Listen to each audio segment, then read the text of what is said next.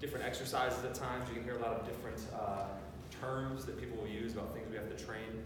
I want to try to kind of simplify that, summarize things, and show you how to like put it together into a training plan. Okay, so you kind of get an idea of like this is what I need to do, as opposed to just having a bunch of ideas. All right.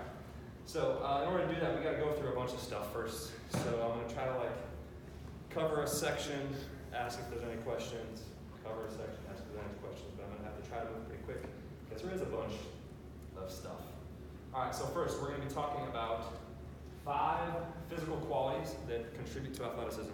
All right, now in actuality, the human body is way more complex than 5 qualities. There'd be a whole lot of cellular level physiology and anatomy we could talk about. But we're going to talk more about large scale, these 5 things, okay, to try to keep it fairly simple. All right, so we got technique, flexibility, strength, explosiveness, and elasticity. All right, so we're going to go through those one at a time. Technique, you guys know roughly what it is, right? It's the way you execute a movement, okay? It is specific to that movement, right? So developing good jumping technique is not going to give you necessarily good throwing technique or something like that, right? It's specific to that movement. And technique is somewhat unique in that sense. Technique is going to address the physics of the task at hand, okay? So in the case of jumping, we're trying to create a large impulse, generating high force throughout a contact time. I know John was talking about this yesterday. Hopefully you guys are paying attention. Okay, so that's the physics of jumping. It also is going to exploit the abilities of the athlete. Okay, so different people with different body types, different force production characteristics, they have different internal abilities. They're going to use different technique when they jump. Okay, now that doesn't mean there's not common principles. Okay, but we do have to be careful when it comes to technique and not trying to force people too rigidly into a very narrow technique, okay? Because if you have a different body type, different set of abilities, you're going to use different technique, okay? Speed versus power jumping is an example of that, just like John talked about, right? Got the butt kick versus the toe drag and single leg jumping. That is a reflection of the abilities of that athlete, all right, to some degree, okay? Does that make sense? Yes? Okay, good. Next. Flexibility. All right, so I am a believer in flexibility, not necessarily contortionist flexibility, but a certain level of it, okay? Flexibility allows high-speed joint movement, okay? So most common example of that would be your hip flexor, right? We talk about the importance of hip extension power when we're jumping and sprinting. Hip flexion resists, or your hip flexor resists hip extension. So if your hip flexor is tight, reduces the power of your hip extension, reduces athleticism. Okay, so we need flexibility for high-speed movement, okay? Also, what we really want is long muscles, okay, which is somewhat a separate thing than just having a large range of motion, okay? So we'll talk a little bit more in detail about that when we get into the structural strength part. So long muscles are going to be more powerful, and they're also going to be less injury prone, okay?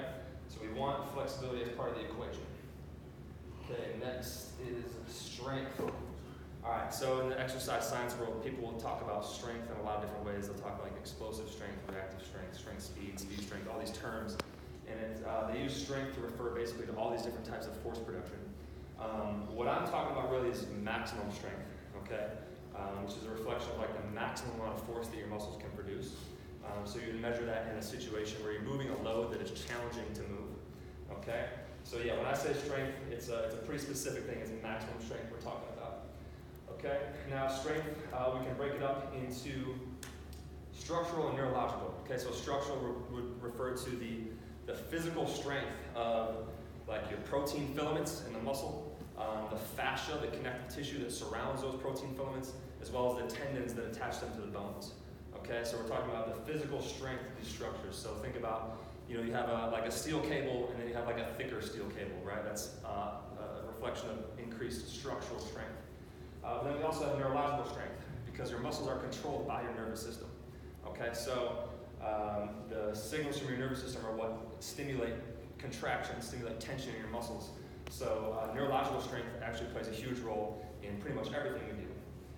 So the things we're looking at there are how many of your muscle fibers can you activate, and then rate coding is a reference to how many signals can you send per second to those muscle fibers. Okay, the more signals you send per second, the higher the tension you stimulate. okay?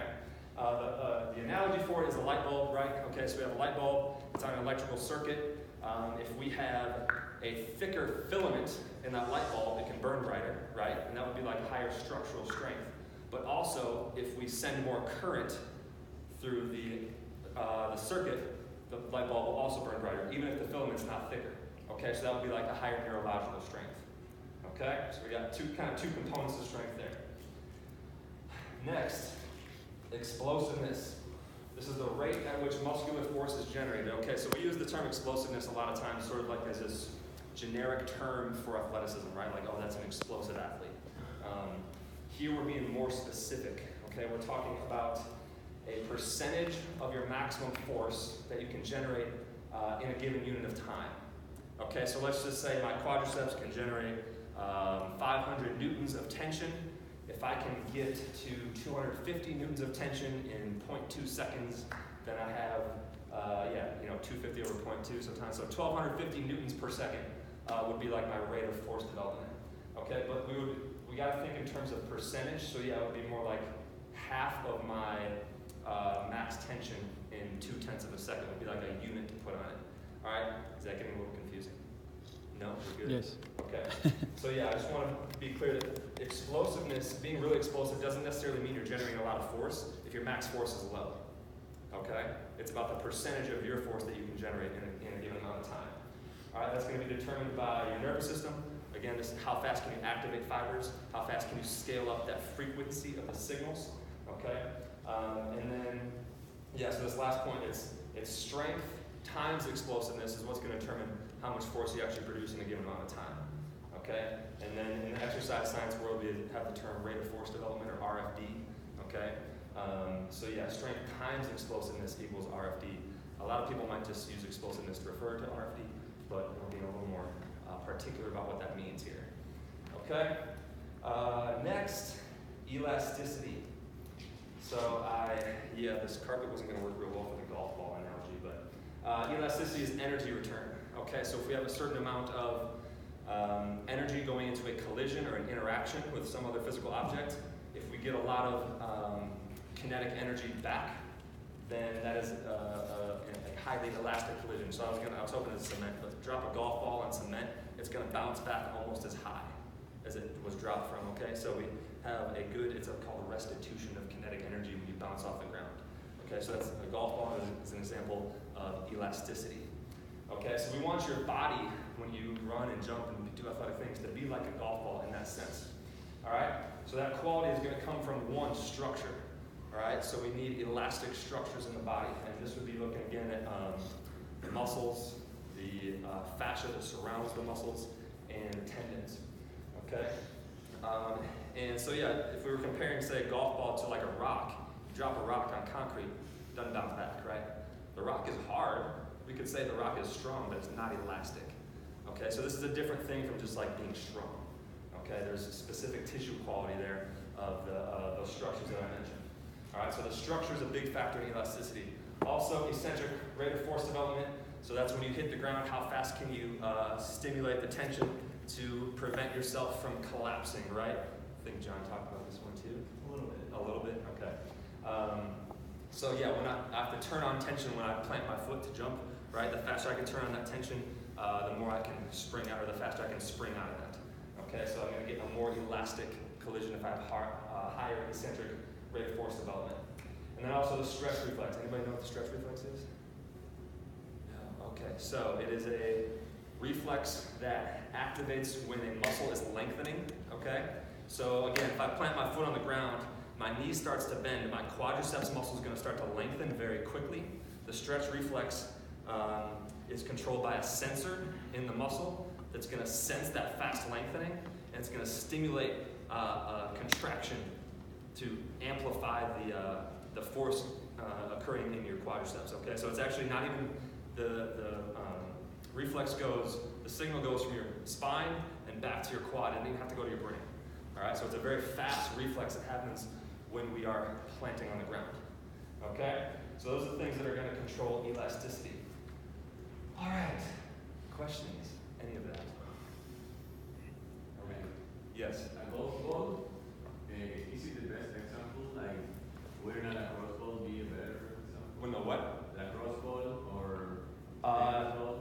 it's probably going to depend on the surface you drop it on.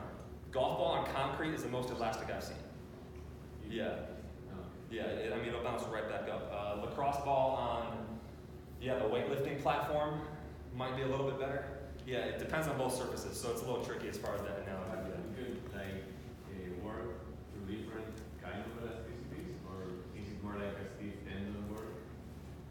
I'm not sure, man. Different types of elasticity. I don't know.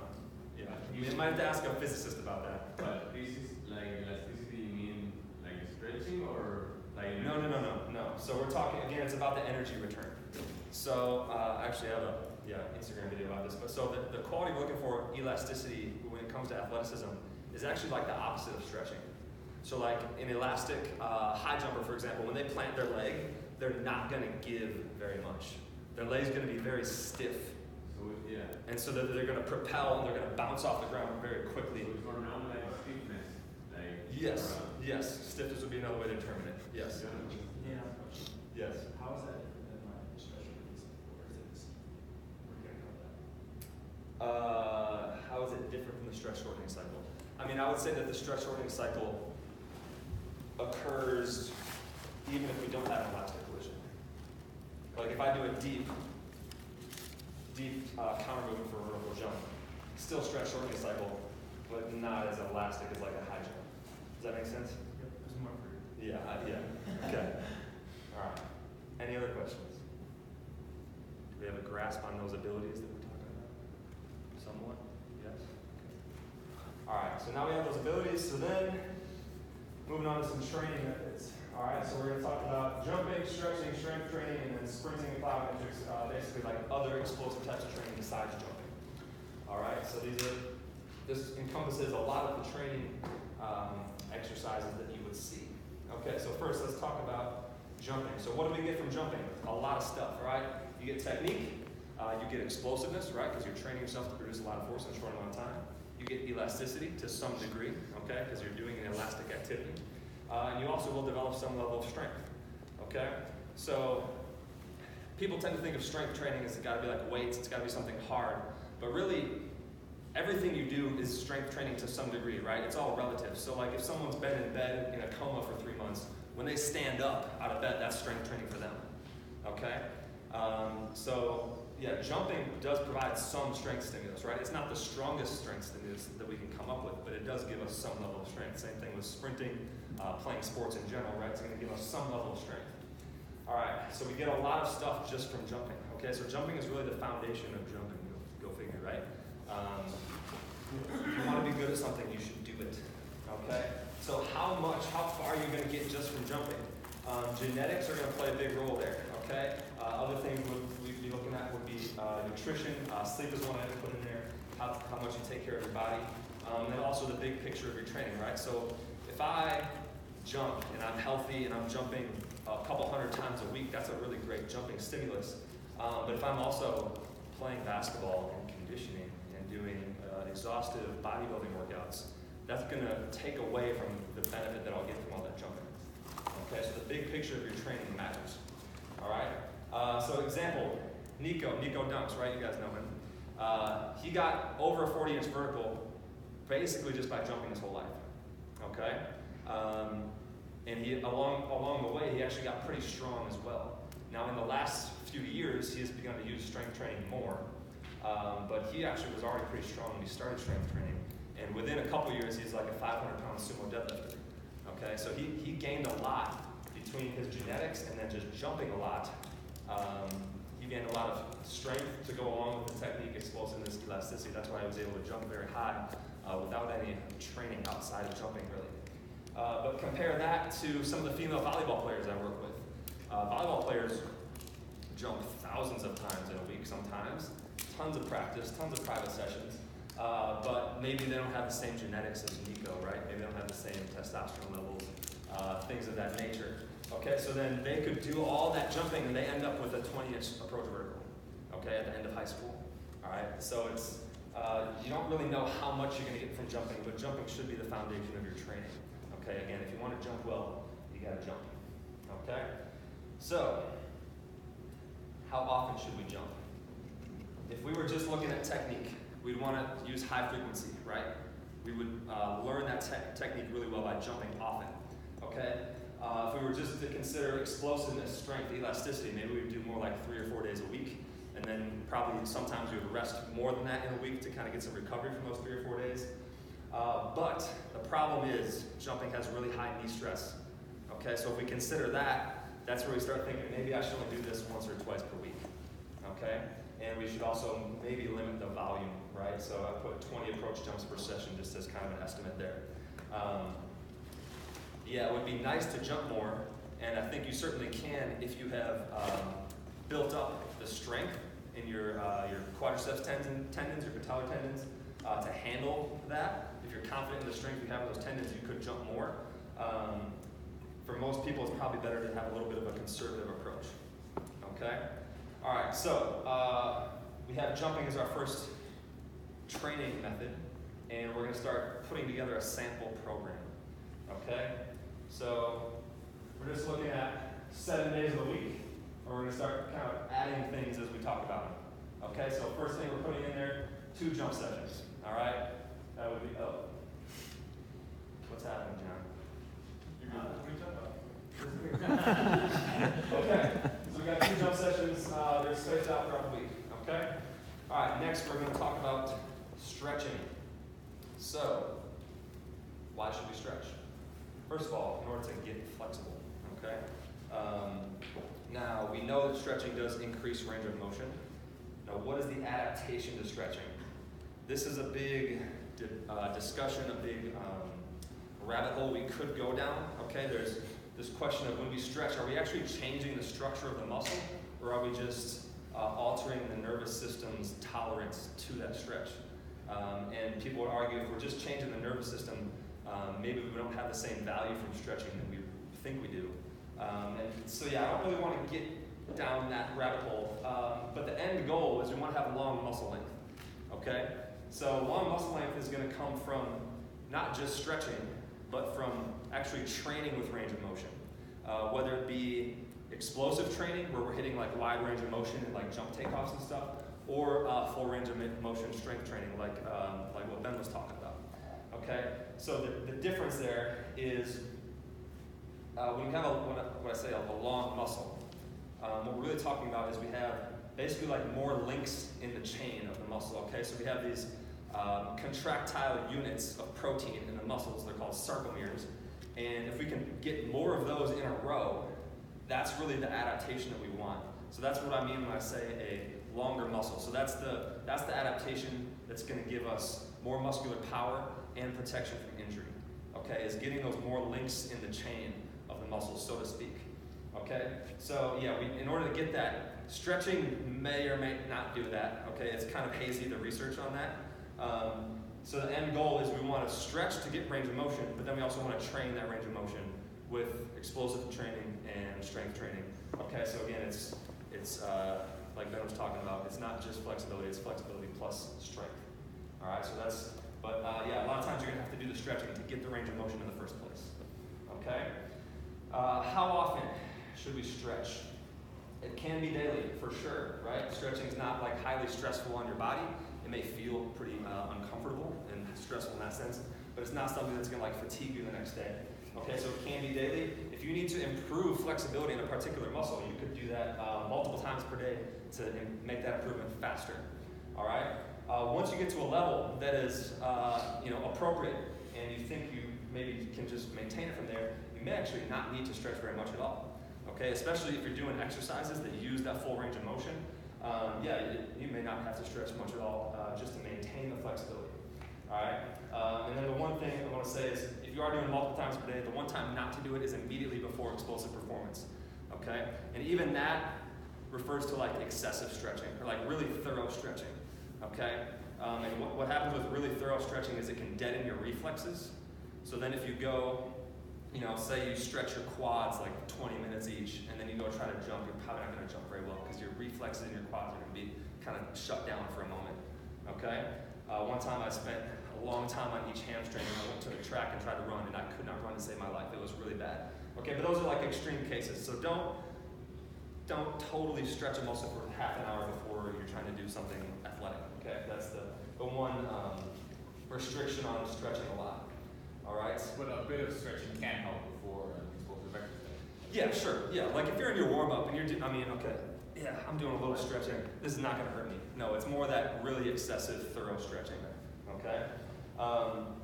And also, if you're at a level where you think you're good on flexibility, if you have some other mobility routine, I'm not opposed to that. There's nothing wrong with using other forms for mobility.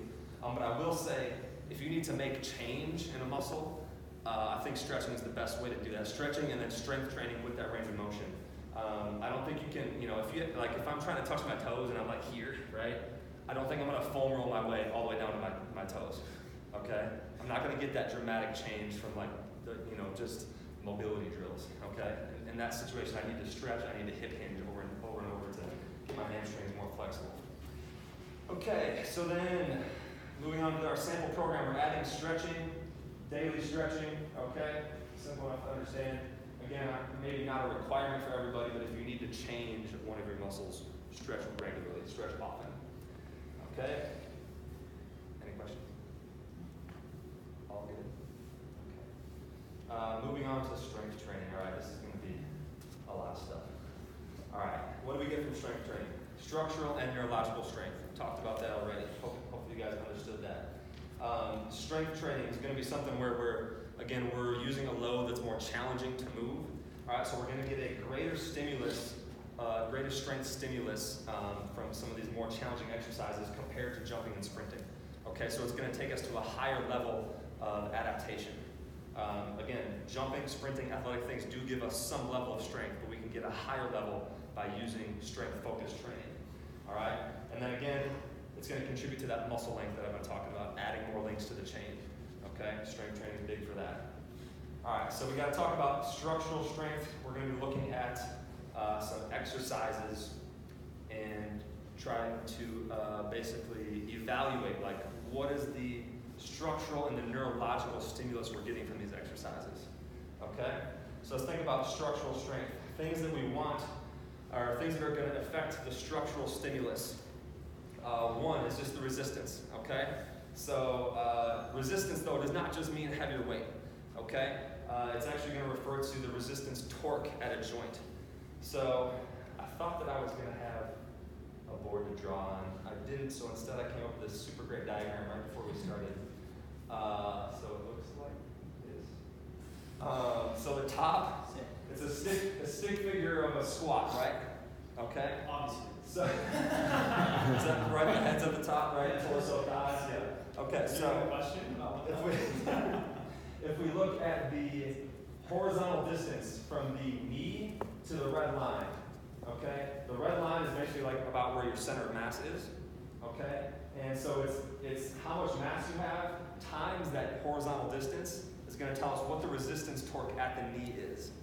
Okay, so both factors are in there. It's the force and the lever arm.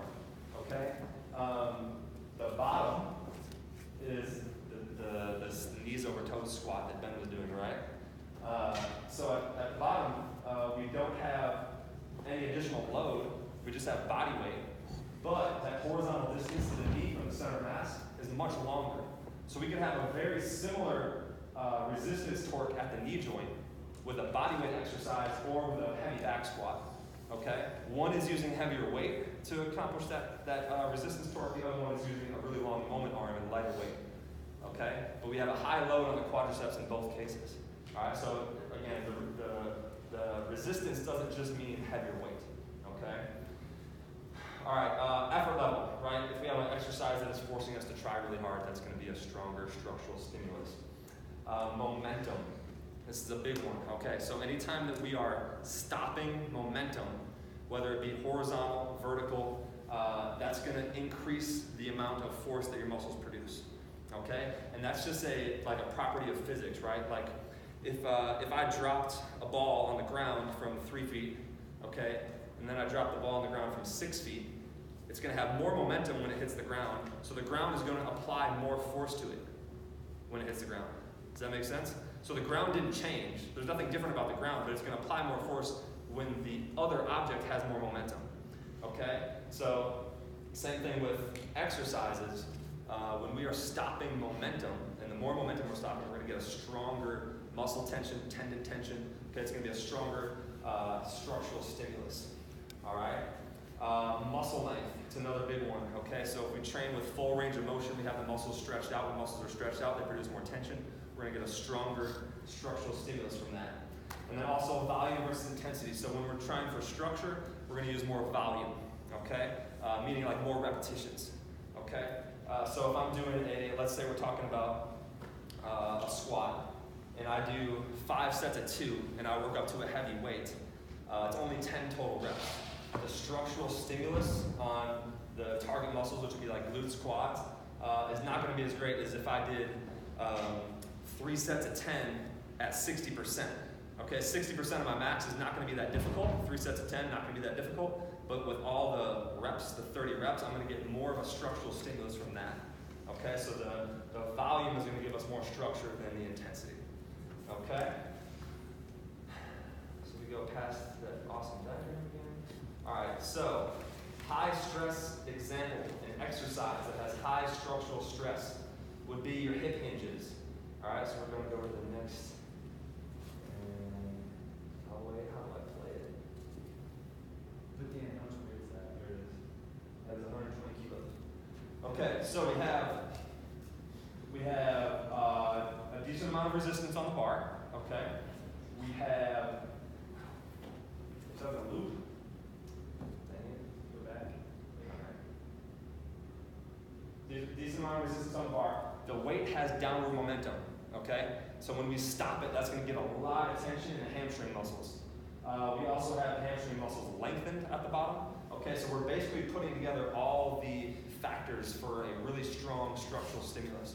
Okay, so that is why, yeah, I don't like that. Anyway, sorry. That is why hip hinges will make your hamstrings so sore. If you're not used to them and you do it for the first time, it's a really strong stimulus on that muscle. Okay? All right, so we go back. Okay, low stress example, the reverse sled drags that Ben was talking about, right? We have small range of motion, right? We're not lengthening our quads very much. We're not stopping any momentum. It's all, we're going with the momentum of the sled, right? The effort could be high or it could be sort of more medium. And then, yeah, the load could be high, could be medium. But yeah, anytime we're working with a shorter range of motion and it's not stopping any momentum, it's not going to actually be that stressful. So that's going to be more of a therapeutic stimulus on the quadriceps muscle and the quadriceps tendon. Okay? So it's not nearly as stressful as on the quads as, say, like the deep split squat or like a heavy back squat. Okay?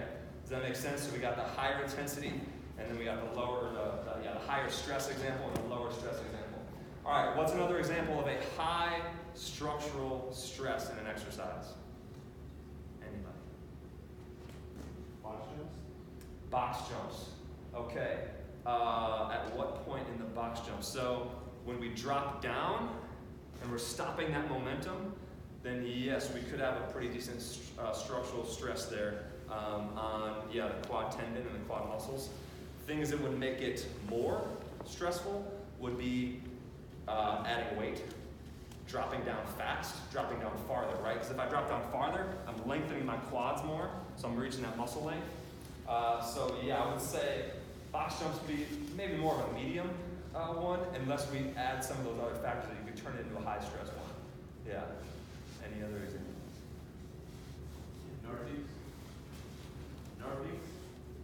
Nordics. Yes. Okay. So Nordics, which don't have a video, I hope you guys know what it is.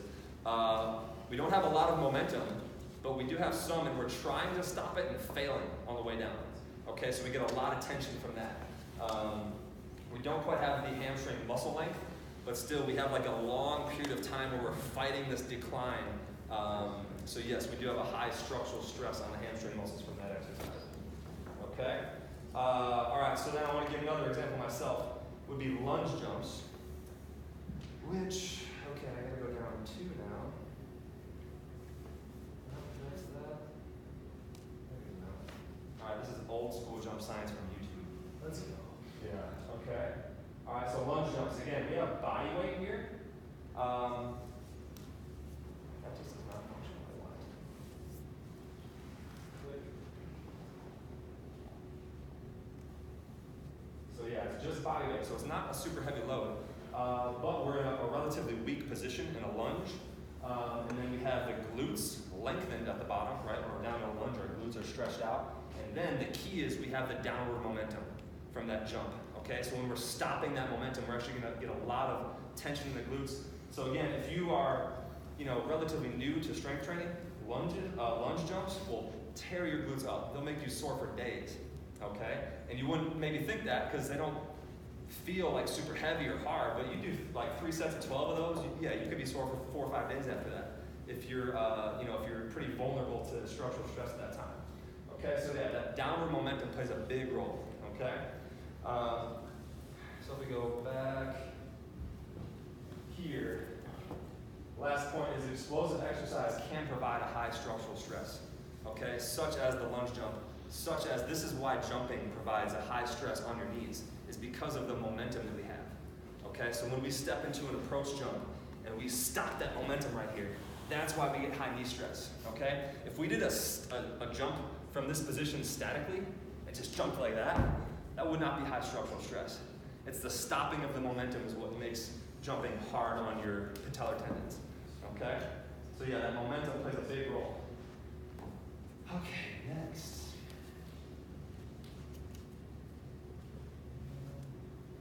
Okay, so structural strength. We want to get accustomed to the high stress, all right? It sounds kind of scary when you talk about it, like, ooh, it's high stress, right? People say things like, oh, that puts a lot of stress on your back or stress on your knees or whatever. We want to get to a point where we're accustomed to that because that's going to protect us, right? If you can endure high stress in your training, you're going to be resistant to the stresses of your sport or to jumping, okay? So a healthy athlete may be able to jump right into that high stress, okay? So you take a relatively untrained person, you have them do hip hinges, you have them do lunges, calf raises with a stretch in the gastroc muscle. It's going to make them very sore, and it might take a while for them to recover, but they should be able to safely go into those exercises, okay? But if you have something that's unhealthy, such as that good old jumper's knee, then you have to progress towards that high structural stress, okay? So that's like what Ben was talking about. Start with a sled. Start low stress. Start with minimal range of motion, okay? And then you work towards it, okay? But yeah, we do want to get to a point where you can handle high structural stress and do it pretty much all over your body so you can protect as much as possible, okay? Structural strength, so then just one more last time with the long muscles. The same exercises that provide the high structural stress are going to give us those are the ones that are going to give us the long muscles, okay? Build those links in the chain that make us more powerful and more protected, okay? So it's the high structural stress exercises that are going to do that for us, all right?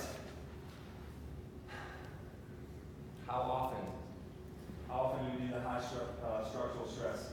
The high stress, 1 to 2 days per week on the same muscle, right? So I could do hip hinges 1 or 2 days per week. That'd be a good amount. Now I could do it more.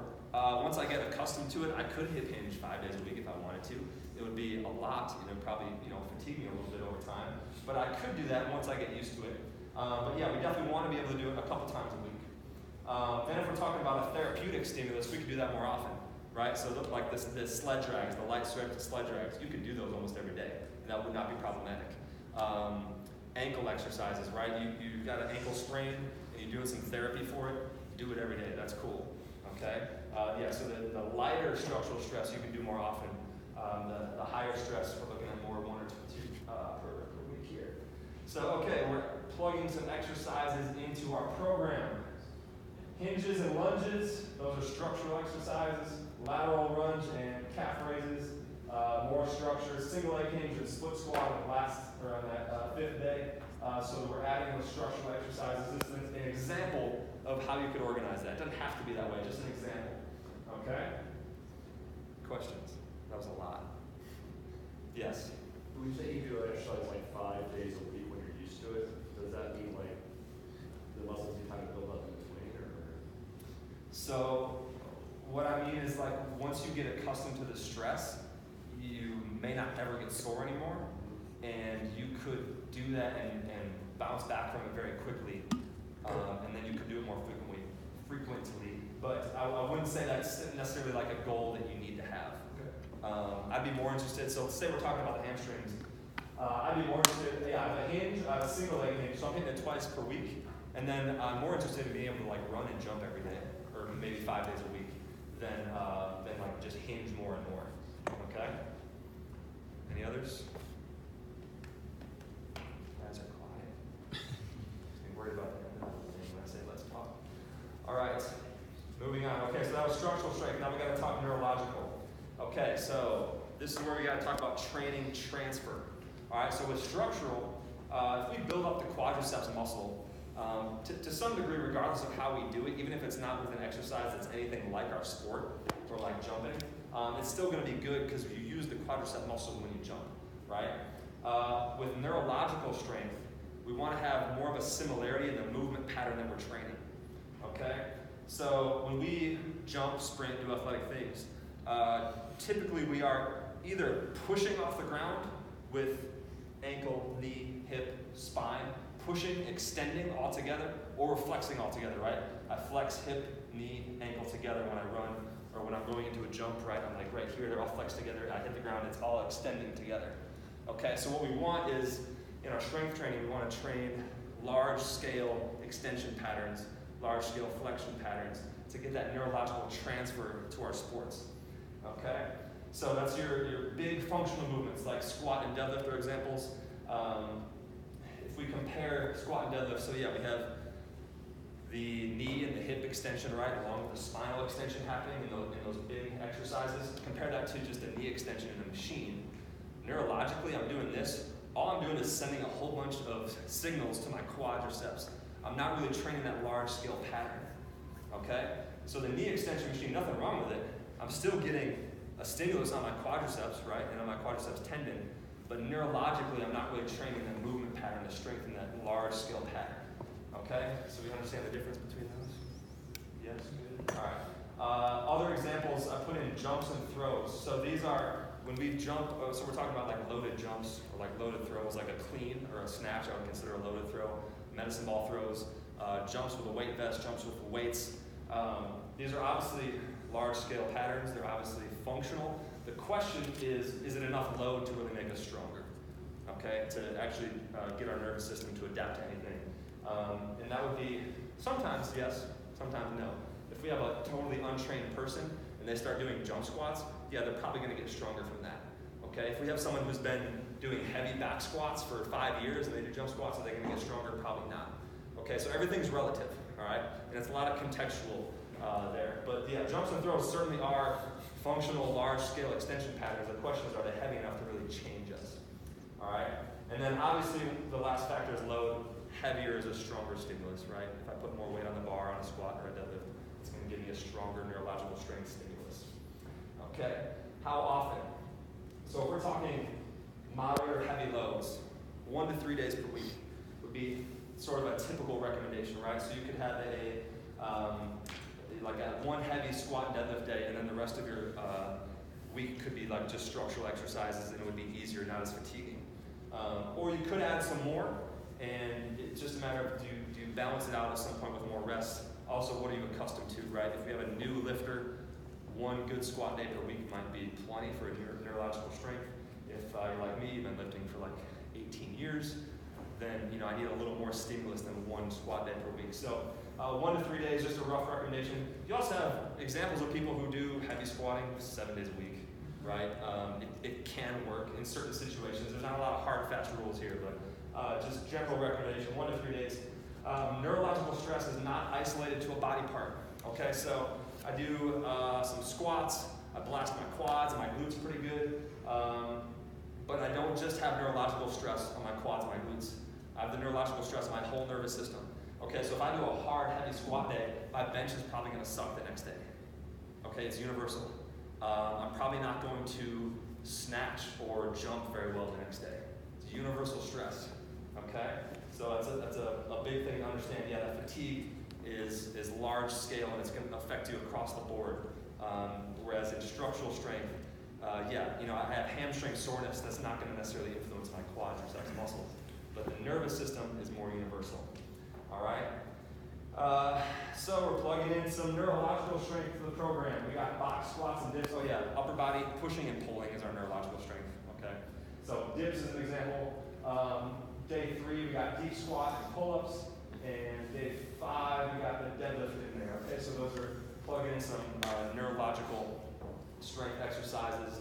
And probably if we were doing that setup, we wouldn't do box squat, deep squat, and deadlift all heavy in there. We'd probably do one of those more like a medium day. Okay? Again, depending on who you are, how much lifting experience you have, and things like that. All right, so again, this is an example of a setup. It's not like a, the setup or something. Okay? Strength training, any questions? Yes? So for somebody you said familiar with strength training or has been strength training for a while, would you recommend jumping with weights, or would you say that's only for beginners? So I would say if you're starting out strength training again, like say you've taken a break from it, you could return by jumping with weights, or like throws, like cleans, things like that. And you might be able to get stronger because you haven't done it for a little bit. But if you've been squatting for a couple months already, you're probably not going to get any stronger from a lesser strength stimulus. Does that make sense? So yeah, it's kind of contextual. Like, what is my body currently accustomed to? And then also, say you want to take a break from heavy lifting. You want to take a break from like deadlift and squat. Doing some jump squats, doing some cleans might help you maintain your strength without the same high stress level as the heavier stuff. So there are contexts where it could make sense for you to use it even as an experienced lifter. But yeah, if you're already like squatting and you're used to that, like doing jump squats is probably not going to change you at all. Okay? Yeah. Did you do the same, like, that what you're saying about jump squats is the same on Olympic? Yes. Yeah, put them somewhat in the same category where it's strength training, but it's explosive, so it's not as heavy as like a deadlift or a squat. So it doesn't have the same level of fatigue that's associated with it. It's not as strong of a stimulus. Yeah. And so also, yeah, it's less fatiguing. It's also less likely to stimulate change, right? Yeah, like a deadlift is going to make you stronger than a clean is. Okay. So a power Olympic weightlifter would look the same, but instead of jumping, he would have clean snatch, like in the first row. Sure, yes. Except, so yeah, the first row, his explosive training is like clean and snatch. Although a lot of Olympic lifters do use jumps as a way of training like a higher level of explosiveness, like a faster method than just the clean and the snatch. Yeah. Yep. Okay. How long have I been talking? 43 minutes. 42? 43 minutes. Okay. When do we have to be done with this? What time? You have till 3:30. Serious? You have an hour and 10 minutes. Wait, is that right? I don't think that's right. 2:45? Oh, I'm sorry. It's for the second group. You have till 3. 3? Okay. All right. I feel like it's 2:45. But anyway. All right. Moving on. Sprinting and plyos. Okay. What do we get from sprinting and plyos? We get explosiveness. We get elasticity. We get strength. Now that's the same stuff we get from jumping minus technique. All right. So the question is, if we get the same stuff as jumping, why would we even bother with sprinting and plyos? There is an answer. Okay. Why bother? A few reasons. One, we can train explosiveness with less knee stress. Okay? So if I do sprinting, I can train explosiveness, I can train elasticity like that without nearly the knee stress of jumping. Okay? So I could, yeah, let's say I have a little knee pain or something, I can still train explosively with other means. Or even if I don't have knee pain, it's a way to be more safe with it, right? Another example, we can get very targeted, higher intensity. Okay? So the example here would be your shock method. So these are Russian it's a Russian training method. It's like the original plyometrics, where a guy named Verkhoshansky had athletes dropping from high heights at the ground and then either sticking the landing or bouncing right up. When we do things like that, we get very high ground reaction forces, potentially higher than when we do approach jumps. But we also are very specifically targeting the stretch reflex, because when you drop from a high height, You hit the ground, again, your quads, your glutes, your soleus muscle, lengthening very fast. So we're going to stimulate the stretch reflex in those muscles. Okay, so we can specifically target something like that with certain plyos. Okay, and also elasticity is going to be trained best by minimal knee bend, exercises with minimal knee bend, short contact time, so we're off the ground fast, and then high volume. Okay, so jumping trains elasticity to some degree. Okay, but we tend to use a little bit longer contact times. We bend the knees more, and we don't necessarily jump with super high volume, right? Like again, maybe you jump, if it's a longer day, you might do like 30, 40 jumps in a session, like approach jumps, right? That's a relatively low number of foot contacts. Okay, if we compare that to a track practice where an athlete's running 1,000 meters, they're getting 500 elastic foot contacts. Okay? So yeah, we need that volume to really develop elasticity, unless you have it, just have it naturally. So track athletes are the ones that we look to for that. And I don't know how many of you guys are track athletes, have been around track athletes, but they have elasticity after years of running track. Okay? And it's because of the volume of elastic foot contacts that they get. Now they may not be super jumpers if they don't have jumping background, but they do have elasticity. Okay? Even like cross-country runners, right? Like I started training a cross-country runner recently. He's not like muscularly powerful or explosive, but dude is elastic. He can bounce off the ground pretty well, even though he's not like a highly coordinated or powerful athlete. Okay, so it's the volume of elastic contacts that we can get from running, sprinting, or even just like what I put in here. It's not there yet. Hopping, skipping, things like that. We can get a lot of foot contacts and develop elasticity that way. So those are reasons why we would still use sprinting or plyometrics and not just jump all the time. Okay? So yeah, we've got the categories here. High intensity is going to have maximum effort. It's going to have high force into the ground and be a lower volume. Okay, so all-out sprinting would be an example. If you're sprinting fast, if you're not a track athlete, you'd probably limit it to like 60 meters, maybe even shorter, right? And then you might do like 4 or 5 reps in a workout, maybe even like 2 or 3, honestly. So it's not going to be a high volume if you're doing all-out sprinting. Drop jumps, that's one of the shock method where we're dropping off something and bouncing up. Again, very intense. You might do like 3 sets of 5 of that, right? So that's like 15 reps total. Not high volume, but it's high intensity. Speed bounding would be another example. That's bounding for distance. Again, you might do a set of like 6 and do like 3 sets. That's 18 contacts at a low volume, high intensity. Then we have the low intensity category. So it's lower force, not necessarily lower effort, but it could be sub-maximal effort. And then we're getting higher volume. So again, running, hopping, skipping. Yeah, you might run 1,000 meters at 75%. You get 500 elastic contacts. You might hop back and forth across a line and get a couple hundred contacts from that. You could do 100 skips in a day. Get a couple hundred contacts from that. It's lower intensity, but it's higher volume. But those exercises do have some value. All right. So how often should we do these things?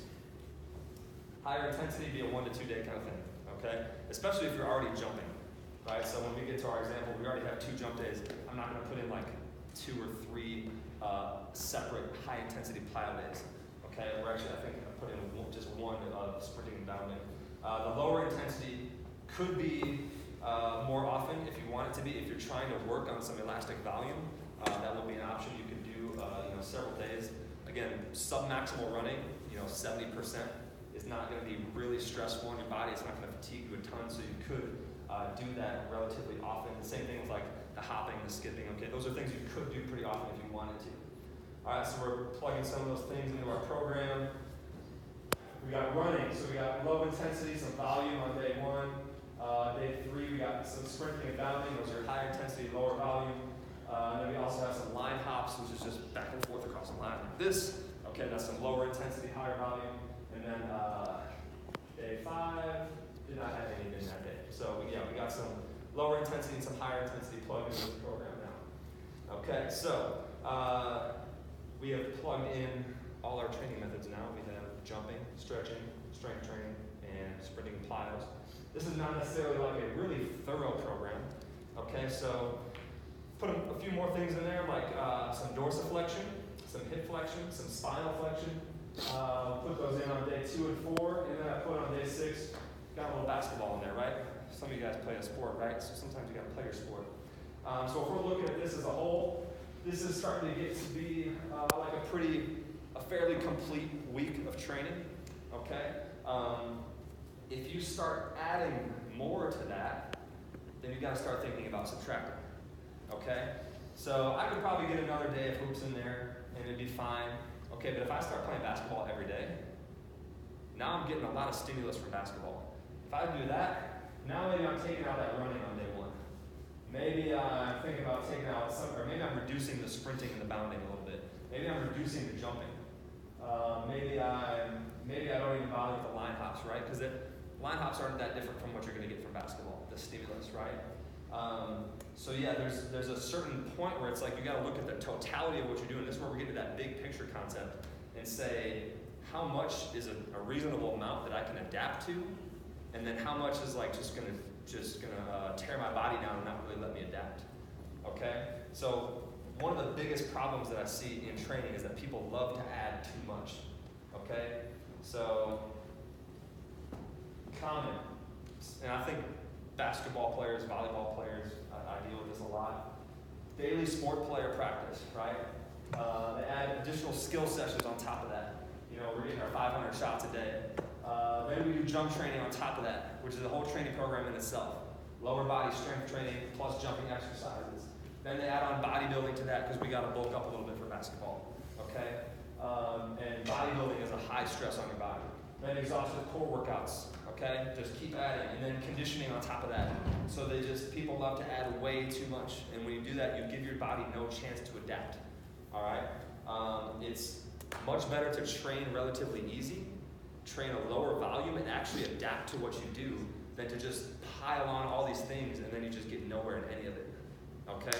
So this is where I'm getting into that big picture now. Okay? So we put together, you know, a reasonable week of training. You can't just keep adding on and adding on and adding on. Okay? It's a key thing to understand. Now, talking about giving your body a chance to adapt, a big thing for that is nutrition. Okay? So I'm just doing one slide on this. It's going to be quick. Athletes got to eat. That's been a slogan of mine for several years. Okay? You have a high activity level. You put a lot of stress on your body. You need a lot of calories in order to fuel your body and also to get a training response. Right? This is the tough thing, guys. It's very easy to do a ton of work and not get any better at anything. Okay? That's actually a common thing. Because you do too much work and you don't eat enough to deal with all that work. So this can easily make or break your training. Okay, nutrition could easily be the difference between getting better or not getting better.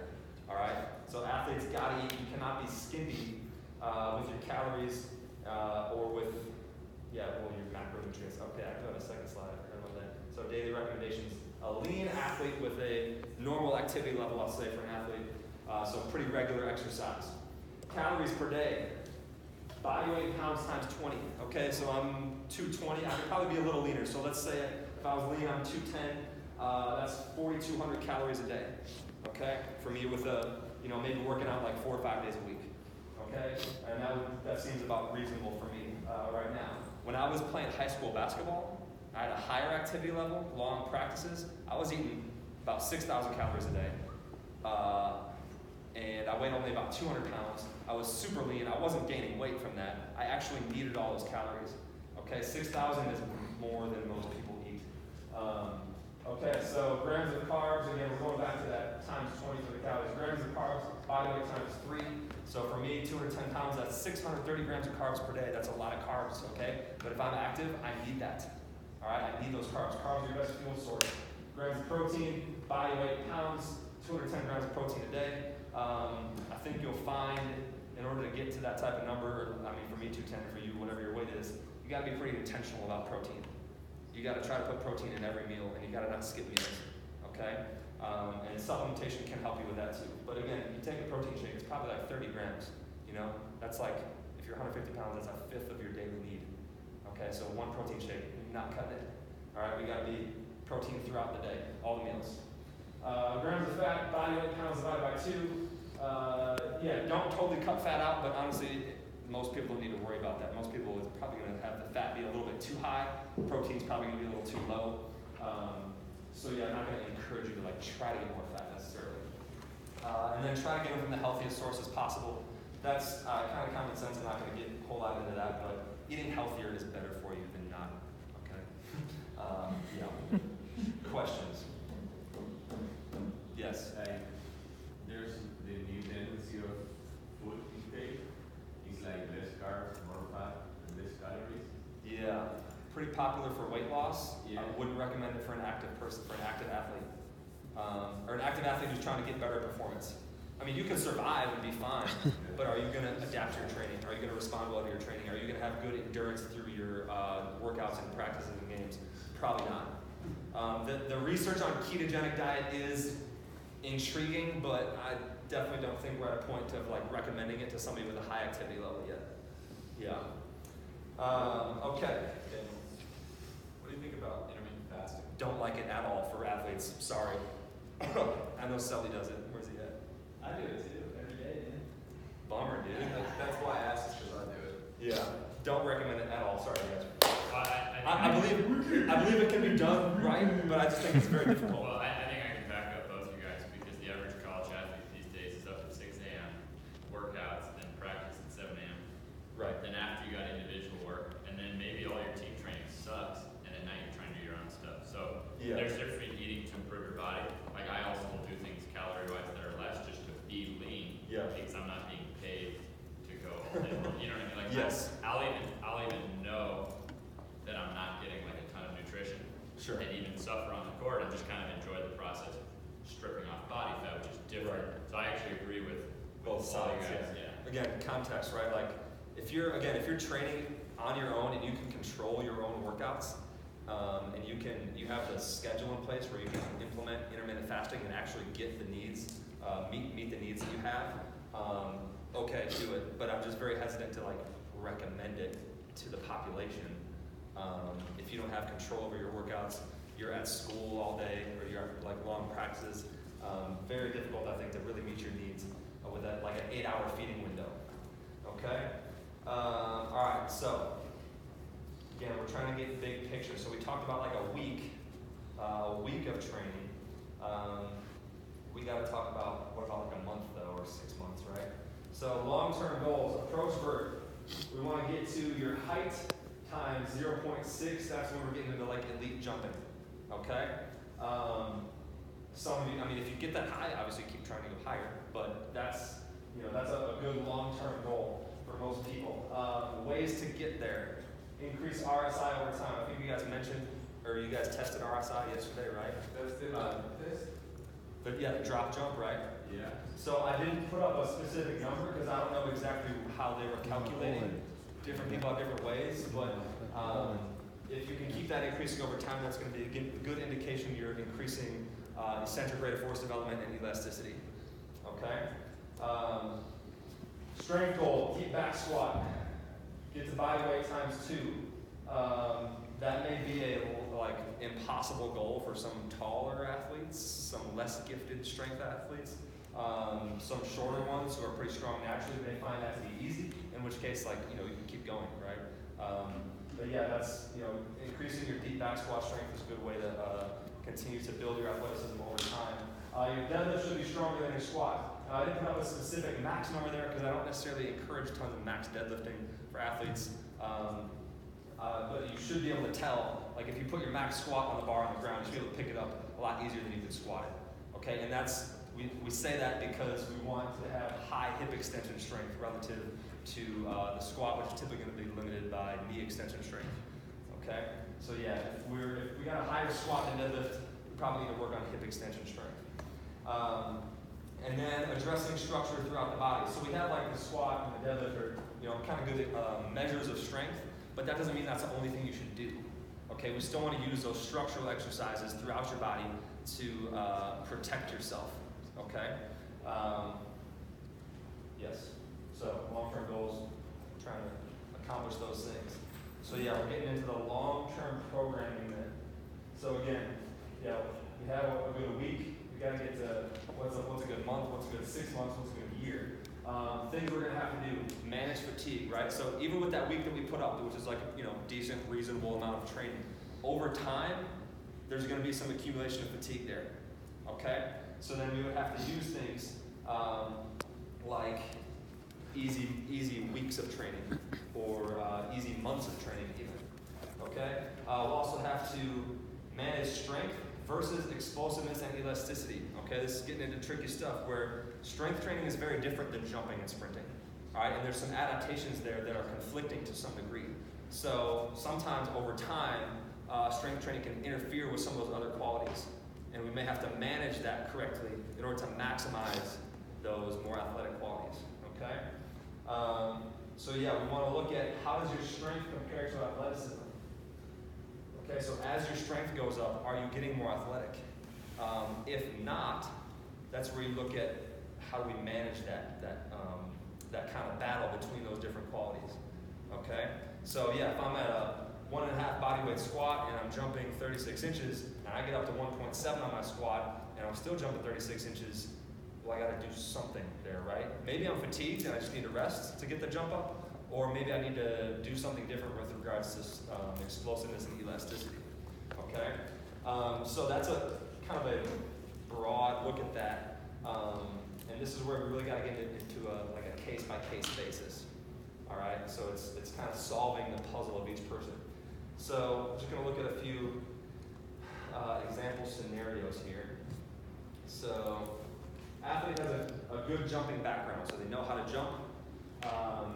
Their explosiveness and their elasticity are already good, whether from genetics or whether from their background of athleticism. They're already pretty good.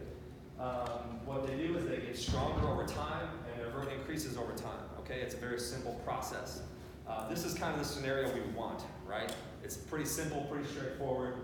Just keep getting stronger, keep jumping higher. It's all easy. In that case, though, that still doesn't mean that you just repeat the same training week for 3 years, right? You're still going to have to manage some fatigue in there. So then that's where you use some easy weeks and easy months. Okay, so let's say you do 4 weeks in a row of that program that we were looking at earlier. Probably going to be a little fatigued there, so we're going to use an easy week. It might look like this. Sprint, low volume, box squat, low volume, do some dips. Another day, jump, single leg hinge pull-ups. Okay, so we're not completely abandoning our hamstring structure that week, but it's a pretty darn easy week, right? If you come off of that, you're definitely going to be feeling better than if you're working out like 4 or 5 days. And also we would do like lighter weights, lower volume on this lifting compared to a harder week. Okay, so that's what an easy week might look like. Now, if you need, let's say you do that training program we were looking at before, the complete week, and you do that for a month, you take a week off, you do something similar for another month, you take a week off, do something similar for another month, you do say that for 4 months. Now maybe we actually need like an easier month. We need a longer term easy period to manage some of that fatigue. Maybe, again, we don't know until you get there and find out, but you might need an easier month. So an easier month might look something like this. It's not quite as low in volume as that easy week, but we have, again, we took out some of the running, we took out some of the harder lifting, right? Like box squat is the only big neurological lift up there now, okay? Yeah, so a little bit less like plyometric volume, but we're still jumping twice a week, doing a little bit of sprinting and bounding. We got 1 basketball day in there, and we have not abandoned the structural stuff, okay? So again, when we get into this period where we're trying to maximize the elasticity and explosiveness, you don't want to forget about structure, right? If you spend 6 months building up your quad strength and you're protecting your quad tendon, and you just completely abandon it for a month, you're opening the door for problems to come back. So we don't want to just completely abandon structure. But again, we're doing things that are easy, right? A single leg hinge is not going to fatigue you like a heavy deadlift would, okay? Dorsiflexion, calves, these are like smaller detail exercises where we're addressing structure, but it's not going to be fatiguing, okay? All right, so that was like the easier scenario, right? Where we just got to manage fatigue over time. Here's a difficult scenario. Now at Dunk Camp, I don't know how many people we would have like this, but this would be somebody who is maybe not as gifted explosively and in terms of elasticity, and then they've been over strength trained. Okay, so I deal with this with my football guys that I train in Texas, right? They lift from like 7th grade to senior year, like pretty solid the whole time, and then a lot of times the program is a little too strength heavy. So they end up in a place where they are, they'll have a very strong squat relative to body weight, or clean relative to body weight, or pick any measure. I mean, they can lunge a ton of weight, but they'll have average athleticism. Okay, they might have like a 5.2 in the 40. They might have a 26-inch approach jump, right? Things like that. So in this situation, we need like a long-term, large-scale shift toward explosiveness and elasticity. Okay, we can't just keep pounding away at strength when they've over-strength trained for years.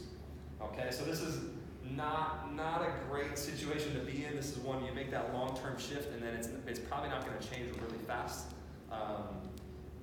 If they were really fatigued and then you start resting, that could be some faster change. But yeah, you don't go from overlifting for years and then spend like a month not doing it and just totally transform. It's probably going to be a long process, long gradual process of like getting faster and jumping a little bit higher at a time. And again, we don't want to forget about structure. So we keep in some of those simple, easy structural exercises just to protect things like your Achilles tendon, things like your quadriceps tendon. Okay. So here's what that could look like. So we got jump, sprint, we got clean as a neurological strength stimulus. Why? Because it's easier than like a heavy squat or deadlift, but it might help us maintain some power. We still got dorsiflexion, hip flexion, easy structural exercises. We got some more running in there. We're getting elastic volume. Okay, we got hoops in there. We got sprint, bound, drop, jump in day 3. So we got some high intensity plyos. Okay, we're doing a lot of things to try to get more explosive and more elastic. The lifting is all pretty easy. Oh yeah, I put a loaded jump in there too. So again, that's a neurological strength stimulus, help us maintain something since we're not doing heavy lifting anymore. But a loaded jump is not gonna like keep us slow or fatigue us like a deep back squat would. Okay? Are you guys tracking with me? It's a different program, we have different situations. Okay, we're solving that big picture. All right. Next, in between scenario. Okay, we got a good jumping background, explosiveness and elasticity are good. We add strength, the vert goes up, but only for a short time. Maybe you get like a couple months where you get stronger, vert goes up, it's relatively simple. But then over time, you keep getting stronger, you keep lifting, but your vert is stagnant or it goes down. Okay? This is where we need a large scale shift to explosiveness and elasticity, but maybe it's going to be more temporary. So maybe I haven't gotten more athletic for like a couple months, and then I'm going to spend like a couple months doing this shift towards explosiveness and elasticity. But maybe it's not going to have to be a couple years as like the last scenario. Okay? Which I think, yeah, so we're looking again at that same type of shift towards explosiveness and elasticity. By the way, this one is a lot of work, so this one would still have some like accumulation of fatigue over a couple weeks, so you'd still need some easy weeks mixed in with this one. Okay, so those are some scenarios of how to like kind of solve that big picture. All right, solve that puzzle. So then what I want to do now, if we have time, is talk. Who wants? Is 2:45 the actual cutoff? It's 2:44. I think Connor. Is that cutoff? Yeah, it's 2:45 though. All right, one person, talk to me. Somebody stand up and let's talk. Anybody? About their case study? Yeah, like a case study. Like we'll talk about your vertical, your strength, things like that. Anybody who wants to volunteer? Anybody? Yeah. All right. What's your name? Elliot. Elliot. Okay. Elliot, how tall are you? 6 foot. What's your best approach vertical? 26. 26 inches. All right. What type of athletic background do you have? College tennis. College tennis. Okay, so not a ton of jumping background then? Well, I switched to beach volleyball. Okay, so jumping but on sand, which is soft surface, so less forceful, less elastic. Okay, not quite the same stimulus. And when did you switch to beach volleyball? Like after you were already an adult then? Yeah. Okay, so as a kid, not a lot of jumping background. Okay, so that's a less than optimal scenario, I would say. I don't want to kill your vibe right now, but it's best if we jump as a kid, okay? It's best if we become good jumpers as children. Okay, strength training background, what's there? Pretty intense. Pretty intense? Okay, what type of, do you have any numbers, like relative to body weight? Say that again? 495, and what do you weigh, like 180 or something? Yeah, so that's a pretty good strength level. So yeah, we would look at him and we would say his strength is more developed than his vertical. that make sense? Because he's got, yeah, well, I mean, like over 2.5 times body weight deadlift, probably a double body weight squat, right? Squat's pretty big. Oh, that's interesting. Okay, so we might have some knee extension to work on there. But yeah, that big deadlift is a sign that strength is pretty well developed. So in his case, yeah, I would say he needs jump practice, right? He needs to kind of make up for a little bit of like that, the childhood not developing that movement pattern. Should probably be doing a fair amount of elastic things. Maybe some that are easier on your knee. Do you have healthy knees or? Yeah, okay, so that's good. So you should be able to, jump regularly and be safe. So that's a good sign. So yeah, I would say in his case, pretty big explosive and elastic focus, but still probably working on some knee strength. So yeah, like quad exercises, like a lot of bends and knee over toe stuff would probably be good for you. But yeah, definitely like staying relatively easier in the strength department. So to avoid like the fatigue of it and avoid the slowing down effect that strength training can have, and then really going harder after explosiveness and elasticity. And that might be something that you spend a long time doing. Because yeah, with a deadlift like that, I mean, I'd be hoping you could jump more like 36 inches, So yeah, I think there's a lot of potential there for getting better from being more explosive and elastic versus just like getting stronger. Does that make sense to everybody? Yes. His strength is higher than the vertical, so we gotta bring up the explosive side of things.